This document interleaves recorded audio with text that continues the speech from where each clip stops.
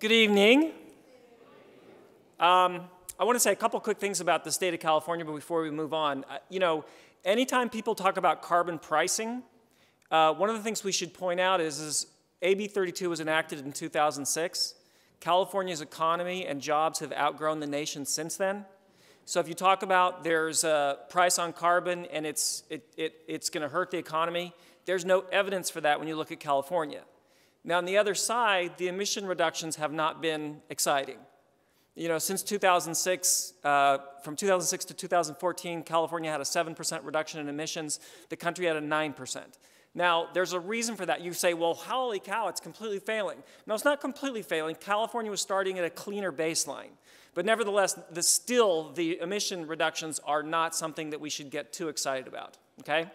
The last point the gentleman made is, I wanted to make sure I clarified something that I was talking about this morning.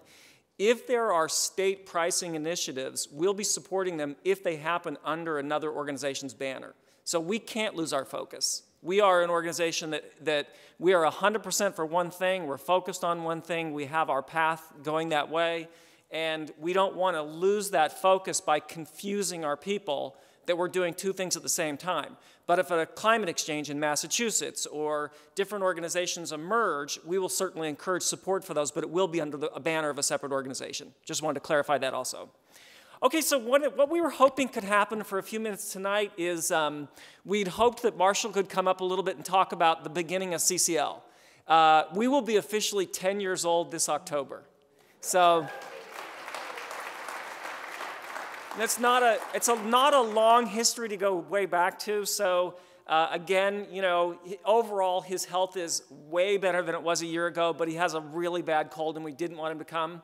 But I do want to remind you where the exact moment was that CCL came into existence. And that was, Marshall went to see An Inconvenient Truth. He and I had the exact opposite reaction to that movie. I didn't want to see that movie. I wanted nothing to do with it. I was convinced that global warming was way worse than I thought, and I was going to have this huge guilt trip laid on me about what I wasn't doing, so I reluctantly finally went to see it. And lo and behold, it wasn't a guilt trip. It was great. Remember at the end of that movie, they said, hey, don't worry about the whole problem. Just go change your light bulbs. I'm like, yes. I went home, I changed my light bulbs, and I said, I took care of it. I've done my part. Great, handled. Marshall had the opposite reaction. He went to see the movie 3 times over about 10 days. And partially that was because, he'd initiated 1 million microcredit loans in the poorest parts of the world and saw those quickly being undone by climate change. And so he was one of the first people trained by Vice President Gore. He started rapidly and passionately. Marshall only has 1 gear. He gives something all he has or he doesn't do it at all. It took me 3 years to convince him that he should let his assistant be off every year on Memorial Day. Because he just likes to work, and the only way I could get him to do it is I accused him of being an America hater. Now, Marshall's from Waco, Texas, and you don't go kindly from Waco, Texas, being called America hater. At any rate, so Marshall's doing presentations, and he gets one booked at a place that sounds like a pretty impressive facility, so he's pretty excited about it. And so he gets there, and what it actually is it's a place with a retirement, with an important-sounding name, but it's a retirement community with 8 retired people sitting in a room that he's going to tell them about what to do about climate change. Nevertheless, he enthusiastically goes through his presentation, and at the end, there's only one question. And the one question is, are 2 of the new light bulbs better than 1 of the old light bulbs? He goes, I don't know the answer to that. And so then somebody said, a woman said to him, well, what actually needs to happen? What needs to happen? And what he said was, somebody needs to build a grassroots organization because we need a grassroots organization in every congressional district supporting Congress to do the right thing. And that woman said to him, why don't you do that? She says, I'll help you. That's where our organization began. Our organization began when somebody said, will you do this? And I think that that's important not just for that particular instance, that's where our organization started. But just remember that that's what we're out there doing all the time, is asking people to do something. They're not going to do something by not asking them to do something.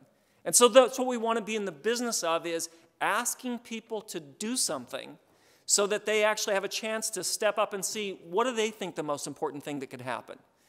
So, you know, Marshall had the good fortune of having Results as a model. The whole time he'd been working on microcredit, he'd been doing it in partnership with Results. Results proved that you organize people by congressional district.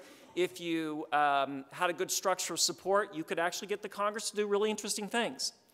So I first came to the organization in 2009. And we were on the Hill during the Waxman-Markey debate.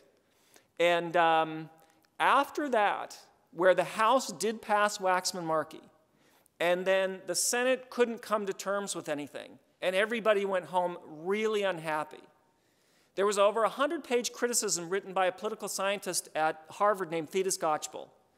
And Professor Skocpol's criticism essentially had two main points. One was all the support for that legislation existed inside the Beltway, and it needed to be back home in the district. That was the most important thing. If we were going to get something done, it couldn't only be done inside the Beltway. We needed to have support in every congressional district.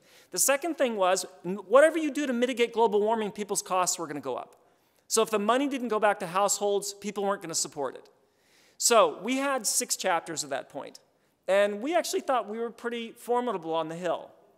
But it was interesting that what Marshall had concluded needed to happen going into before that, and then Professor Skocpol's paper matched each other up with each other perfectly. You know, so he said what needed a grassroots effort. We fail in 2009, and this Harvard political scientist says, yeah, what was really needed was a grassroots effort. Okay. So now I'm just going to tell you how I ended up here. So Marshall came to me after he started the organization, and he said, I'm doing this thing, and I really need you to work with me. We'd known each other for 25 years. I'd done some work with him on hunger-related issues, and I couldn't really get my head around what he was saying. In fact, I wasn't the only other person. One of our very first board members, John Reeves, Marshall had approached him. John had gotten an op-ed published in the San Diego Union. Marshall had asked to have lunch with him. Marshall was trying to explain to him what was trying to happen, this new kind of grassroots organization. John Reeves didn't know what he was talking about, but he called the local head of the Sierra Club, and he said, you know what, Marshall's working on this thing. I don't know what he's talking about. And Carolyn said, it doesn't matter what he's talking about. Everything he touches turns to gold. So Marshall said he needed to do this thing. It was really important. He wanted me to work with him on it. And so I started meeting with him once a month. And it took me a while to get my head around what he was trying to do. But then one day it dawned on me that I said, Marshall, I think I finally understand this. What you're telling me is you want to work on global warming and Congress at the same time. And he goes, yes, you finally understood it.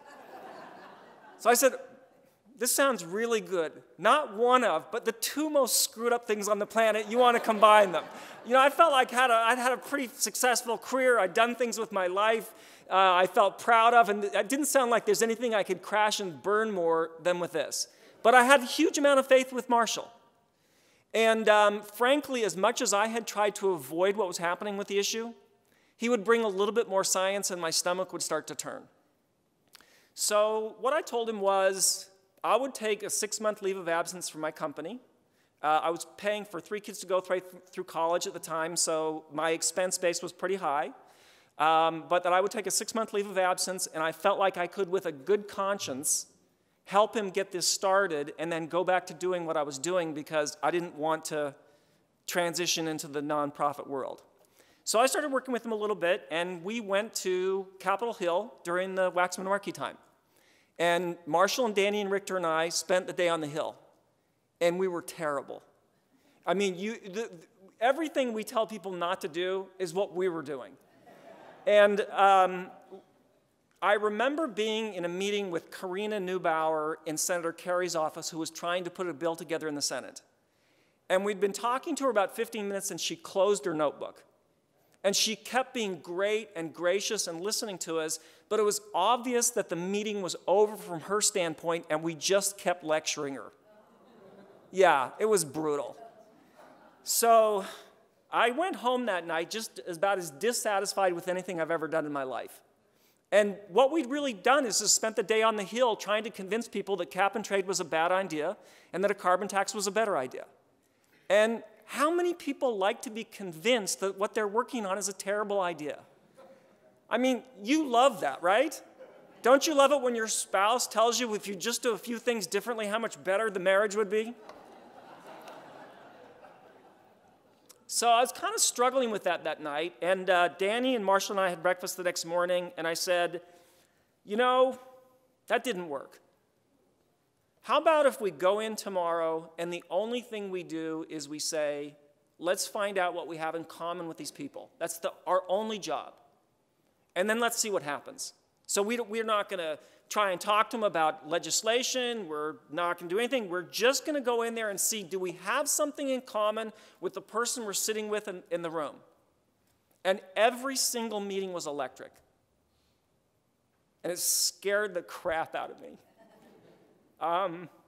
Because I really, honestly, only was planning on putting 6 months in this. And that was the moment where I realized that if we did this the right way, we had a chance of success. And I didn't like finding that out, because I didn't want to be all in. But you know, we've all had that moment, right? Where you say, okay, this could work. And if I walk away from it now, could I look at myself again? Could I ever tell my kids, you know, we could have done this thing, but it was too hard? You know? So we went back to the office and we started talking, and Marshall said, I don't think you want to make this a leave of absence. I think you want to do this. And I said, you know what? I don't think I have a choice. I don't think the choice is mine. I think that if what we're doing has a chance of success, we don't have any choice about this. So anyway, that was in 2009. And I'm excited that we'll be celebrating our 10th anniversary this October, October 7th. We're going to call it our 10-10-10 event, because October 10th, but it's really the 7th. But anyway, you'll hear the plan.